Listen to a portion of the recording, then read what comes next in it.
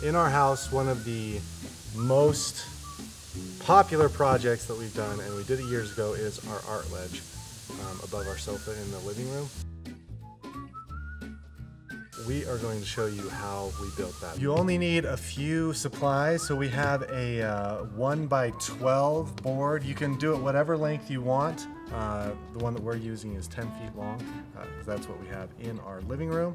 We also have some 1 1/4 inch wood screws, 2-inch wood screws, and then Minwax pre-stain because we're using pine.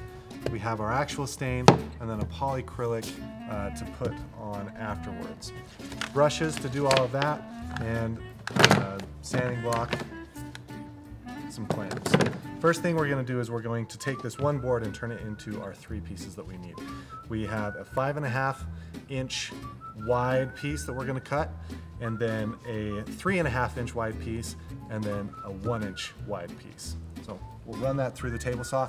If you don't have a table saw, you can do this just at Lowe's. You can ask them to cut the boards for you, or whatever hardware store you go to. A lot of times they will have somebody on site who can cut the wood for you. If you're using a table saw and cutting a piece this long, you want to have somebody on the end who can catch it and keep it from falling on. What I'm going to do is I have a table set up on the back that it's just going to extend onto, and that will keep it from you know, flipping up and me having to push my hands into the blade.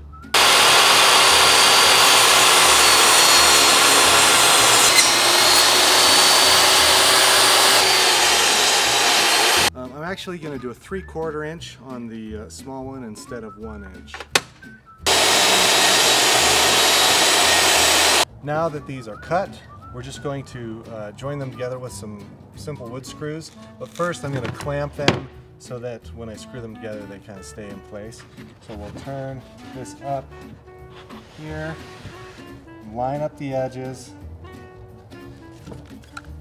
we'll put our clamps.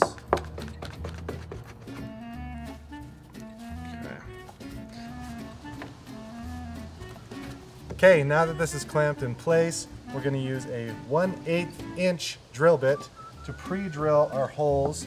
This will guide the screws straight into the wood instead of splitting the wood and kind of shooting out the sides. And we're just going to do them every, I don't know, 16 inches or so. I'm going to want one where my clamp is as well, so I'm going to just save that and then move in 16 inches-ish, and we'll go from there.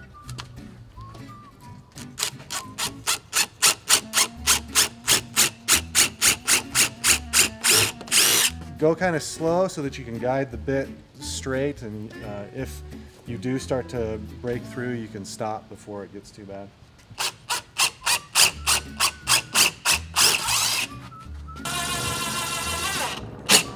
And you want to kind of countersink it so it sits just below the surface or flush with the surface.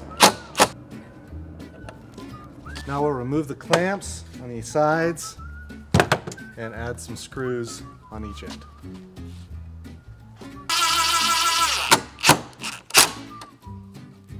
Now for the 3/4 inch piece, we're going to do the same thing.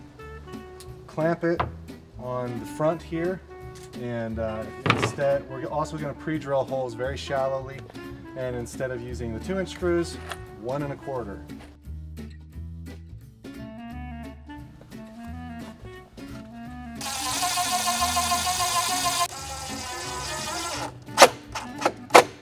Our next step is to just sand the corners and edges, places where we've cut and maybe there's some wood splintering off, and we're just going to smooth it out. In order to use our wood conditioner, our Minwax wood conditioner, we want to sand the wood and kind of open it up a little bit so that it accepts it a little bit better. And this is just a fine grit sanding block, 220. I wouldn't go any lower than like a 160, but even that's a little rough, so somewhere 200 to 250 would work great for this. We're going to get all of the dust off before we wood condition. This is wood conditioner. It's meant to be used before staining on softwoods, especially things like pine. It helps prepare the wood to accept the stain a little bit better. And so this is what we're going to use as step 1. We apply a coat across the whole thing, and then we wait 5, 10, 15 minutes or so, and then just brush off any of the excess that hasn't dried.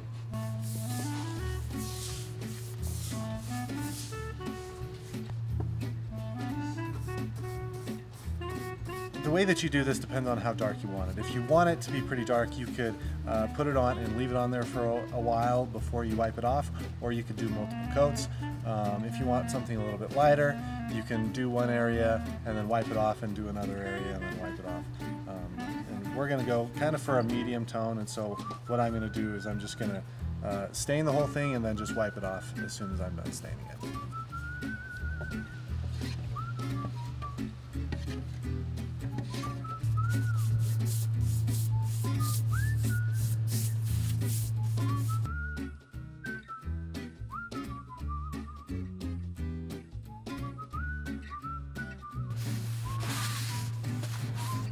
This is looking really, really nice, but the final step is to keep it looking nice for a really long time by adding a coat of polyacrylic.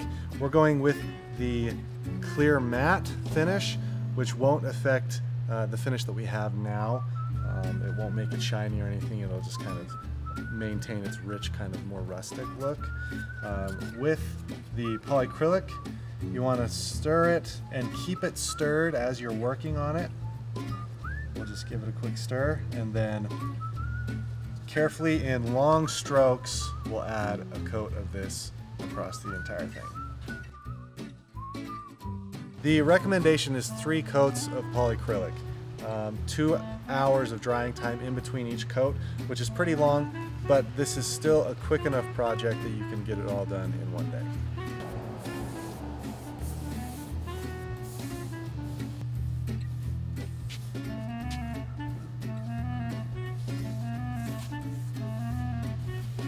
After the sealer is dry, you are ready to hang your art ledge, and it's super, super simple to hang. I'll show you what we did.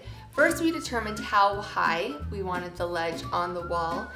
We, for us, in our sofa height, we determined that 41¼ inches was just the right height. It still felt like part of the sofa, but high enough that no one's hitting their head.